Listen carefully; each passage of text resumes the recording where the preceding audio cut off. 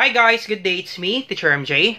Our topic for today class is all about the area of circles, and we're told to find the area, the radius, and the diameter.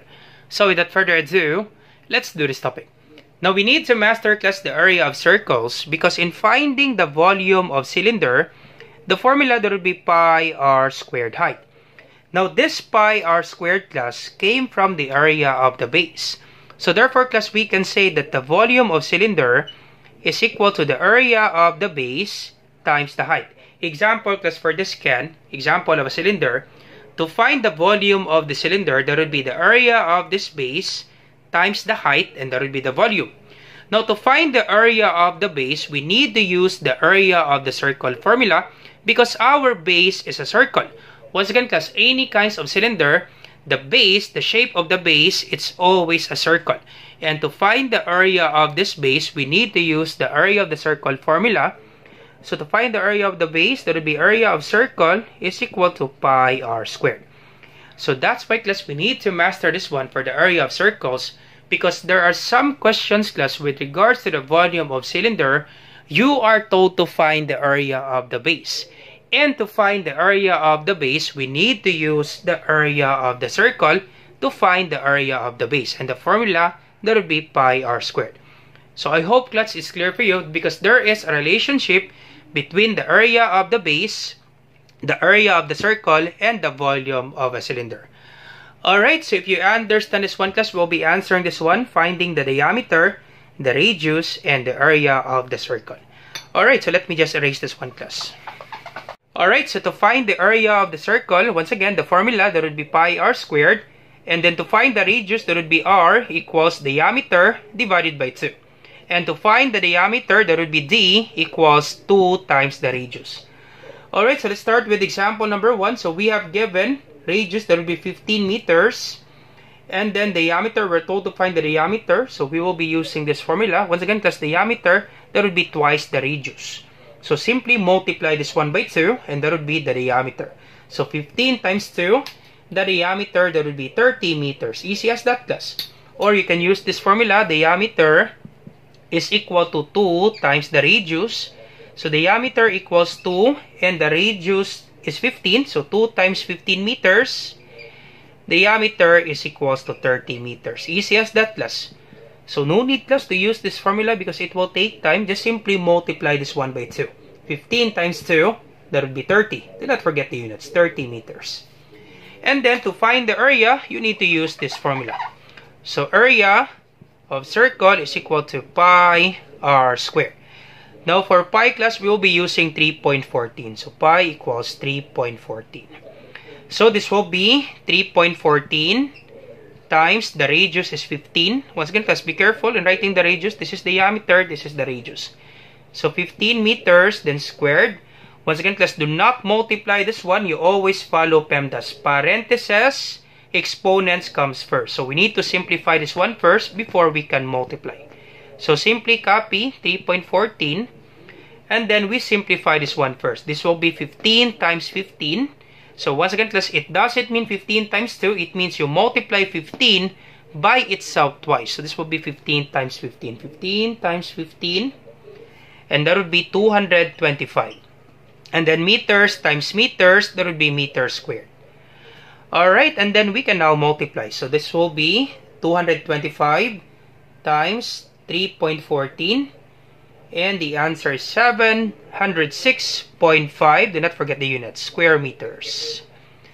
That's it class. That's the answer for this one, for the area of circle, for number 2.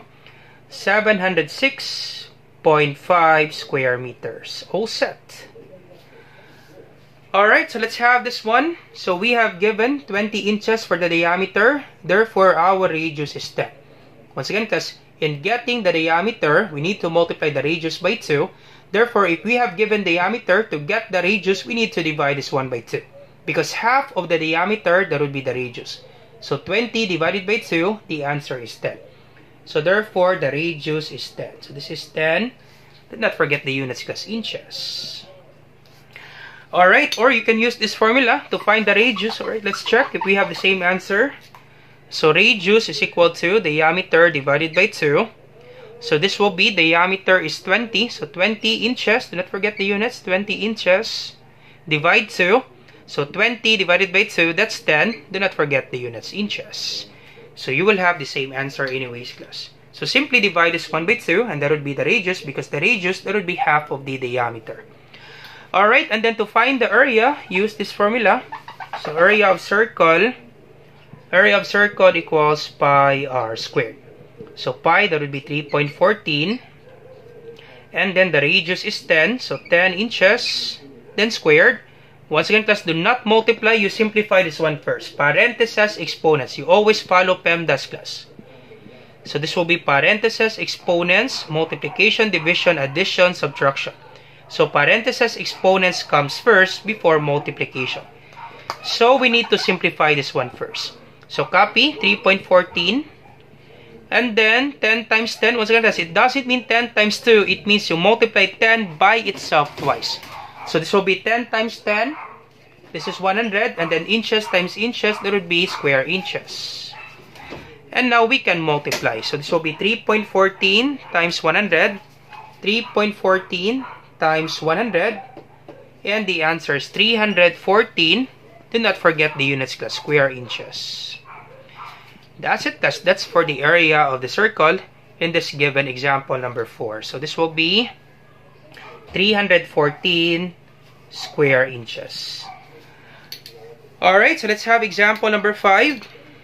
Alright, so let's have this one. So our given area is 200.96 square centimeters. And we're told to find the diameter and the radius. So we can use this formula to find the radius. Alright, let's try this one. So once again, we already have given area. So we align this one, 200.96 square centimeters in the given area. So given area, that would be 200.96 square centimeters equals, so the value of pi, that's 3.14. And then we're told to find the radius. We don't have the radius, class, so therefore simply copy r squared. Alright, so to get the radius, we need to divide the equation right and left by 3.14. So divide by 3.14, divide by 3.14. Now, you'll be asking questions, sir, why do we need to divide this one by 3.14? Both sides, right and left. Why is that, sir?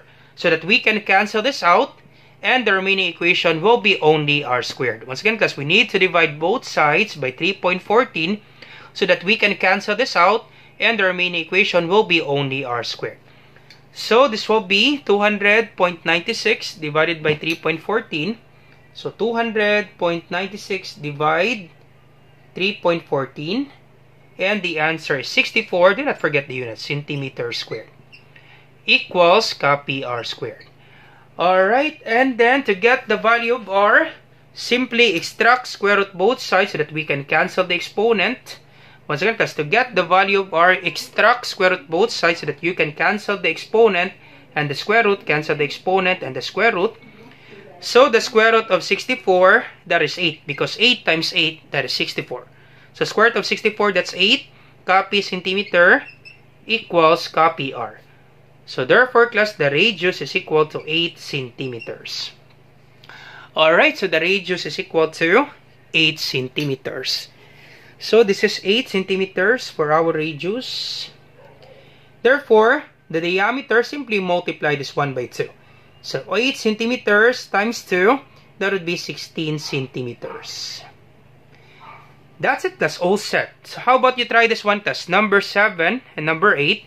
You try this one given radius, and then you find the diameter and then the area. So you try this one, class, and you put your answer in the comment section down below. Let me check, class, if you really understand our topic. Once again, class, if you have some questions, class, with regards to area of circles, feel free to leave a comment on the comment section down below. So I hope you learned something new today. If you like this video, do not forget to like, share, and subscribe. You share it to your friends and to your classmates so that we can help more students. Once again, this is Teacher MJ. Have a great day, class. Goodbye for now. Bye-bye.